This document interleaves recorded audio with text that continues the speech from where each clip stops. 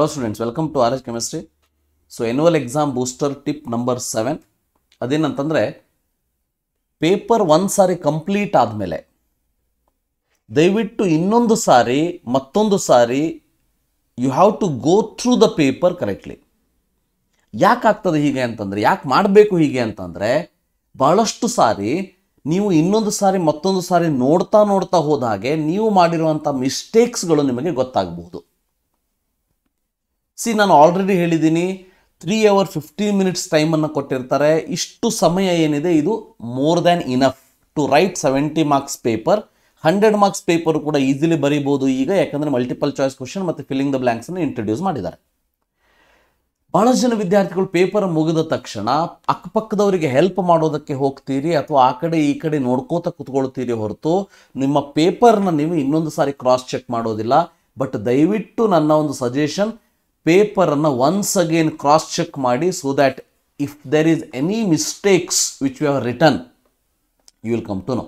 Numericals ಏನಾದ್ರು ಇದ್ದರೆ ಇನ್ನೊಂದು ಸಾರಿ ಕ್ಯಾಲ್ಕುಲೇಟರ್ ತೊಗೊಂಡು ಅದನ್ನು ಕ್ಯಾಲ್ಕುಲೇಟರ್ ಕರೆಕ್ಟಾಗಿ ಆನ್ಸರ್ ಬರ್ತದೋ ಇಲ್ಲೋ ಚೆಕ್ ಮಾಡ್ಕೊಳ್ಳಿ. This is very important. ಇದನ್ನು ನಾವು ಸೆಲ್ಫ್ ಅನಾಲಿಸಿಸ್ ಅಂತ ಹೇಳ್ಬೋದು. Self analysis always can give you some more marks.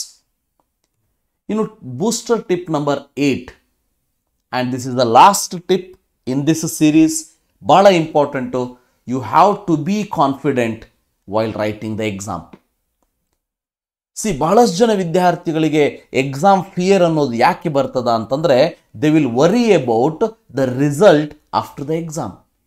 ಅಂದರೆ ಎಕ್ಸಾಮ್ ಬರೆಯೋದಕ್ಕೆ ಹೋಗ್ತಾ ಇದ್ದಾಗಲೇ ಥಿಂಕ್ ಮಾಡ್ತಾರೆ, ಈ ಎಕ್ಸಾಮ್ ನಂದು ಚೆನ್ನಾಗಿ ಆಗಲಿಲ್ಲ ಅಂದರೆ ಪೇರೆಂಟ್ಸ್ ಎಕ್ಸ್ಪೆಕ್ಟೇಷನ್ ಏನಾಗ್ಬೋದು, ಟೀಚರ್ಸ್ ಎಕ್ಸ್ಪೆಕ್ಟೇಷನ್ ಏನಾಗ್ಬೋದು, ಸೊ ನಂದು ಕಡಿಮೆ ಮಾರ್ಕ್ಸ್ ಬಿದ್ದು ಫ್ರೆಂಡ್ಸದು ಜಾಸ್ತಿ ಆದರೆ ನಾನು ಏನು ಅಂದರೆ ಅವರೇನು ಥಿಂಕ್ ಮಾಡ್ತಾರೆ, ಇದರ ಬಗ್ಗೆ ಎಲ್ಲ ಥಿಂಕ್ ಮಾಡ್ತಾ ನೀವು ಎಕ್ಸಾಮಿನೇಷನ್ ಹಾಲ್ ಒಳಗೆ ಹೋದಾಗ ಅರ್ಧ ನಿಮ್ಮ ಕಾನ್ಫಿಡೆನ್ಸನ್ನು ಅದೇ ನಿಮ್ಮನ್ನು ಹಾಳು ಮಾಡಿಬಿಡ್ತದೆ. ಸೊ ಅದಕ್ಕೆ ಹೇಳ್ತಾ ಇದ್ದೀನಿ, please don't worry about the result before the exam. ಇನ್ನೊಂದು ಬಹಳ ಇಂಪಾರ್ಟೆಂಟ್ ಅಂತಂದರೆ, ಒಂದು ಎಕ್ಸಾಮ್ ಮುಗಿದ ಮೇಲೆ ಅದರ ಬಗ್ಗೆನೇ ಥಿಂಕ್ ಮಾಡ್ತಾ ಕುತ್ಕೊಂಡು ಮುಂದಿನ ಎಕ್ಸಾಮನ್ನು ಚಲೋ ಮಾಡದೇನೆ ಇರುವಂಥ ವಿದ್ಯಾರ್ಥಿಗಳನ್ನು ನಾವು ನೋಡಿರ್ತೀವಿ. ಸೊ ಹೀಗೆ ಯಾಕೆ ಆಗ್ತದ ಅಂತಂದರೆ, after the exam they will always think about the previous exam. So ಎಷ್ಟು ಮಾರ್ಕ್ಸ್ ಬೀಳ್ಬೋದು, ಈ ಕ್ವಶನ್ಗೆ ನನಗೆ ಆನ್ಸರ್ ಬಂದರೂ ಕೂಡ ನಾನು ಯಾಕೆ ಕರೆಕ್ಟಾಗಿ ಬರೋದಿಲ್ಲ, ಸೊ ಬರೀಬಹುದಿತ್ತು, ಇದನ್ನೆಲ್ಲ ಥಿಂಕ್ ಮಾಡ್ತಾ ಹೋದಾಗ ಮುಂದಿನ ಎಕ್ಸಾಮಿನೇಷನ್ ಬಗ್ಗೆ ಕಾನ್ಸಂಟ್ರೇಷನ್ ಕಡಿಮೆ ಆಗ್ತದೆ. ಆ ಎಕ್ಸಾಮಿನೇಷನನ್ನು ಚೆನ್ನಾಗಿ ಬರೆಯದೇ ಇರುವಂಥ ಪರಿಸ್ಥಿತಿಗೆ ನೀವು ಹೋಗ್ಬೋದು. ಅದಕ್ಕೆ ಹೇಳ್ತಾ ಇದ್ದೀನಿ, after the exam don't think about the paper which is completed already. Complete ಯಾವುದು ಆಗಿಲ್ಲ, which is not at bean completed, ಅದರ ಬಗ್ಗೆ ಥಿಂಕ್ ಮಾಡಿ. ಸೊ ಅದನ್ನು ಹೇಗೆ ಓದಬೇಕು, ಇರೋವಂಥ ಸಮಯದಲ್ಲಿ ಅಂದರೆ ಆ ಒಂದು ಡಿಫ್ರೆನ್ಸ್ ಆಫ್ ಟೈಮಲ್ಲಿ ಏನನ್ನು ಓದಬೇಕು ಅನ್ನೋದನ್ನು ಡಿಸ್ಕಸ್ ಮಾಡಿ. ಸೊ ಅದರ ಬಗ್ಗೆ ಥಿಂಕ್ ಮಾಡಿ. ಎಕ್ಸಾಮ್ ಆಗಿರೋದ್ರ ಬಗ್ಗೆ ಎಷ್ಟು ಮಾರ್ಕ್ಸ್ ಬೀಳ್ಬೋದು ಅನ್ನೋದರ ಅನಾಲಿಸಿಸನ್ನು ಎಕ್ಸಾಮ್ ಮುಗಿದ ಮೇಲೇ ಮಾಡಲಿಕ್ಕೆ ಹೋಗಬೇಡಿ. ಅದು ಅಷ್ಟು ಎಕ್ಸಾಮ್ ಮುಗಿದ ಮೇಲೆ ಕುತ್ಕೊಂಡು ಮಾಡಿ. But immediately after one exam don't do this, because it will definitely affect your confidence and it will affect the result of the second exam.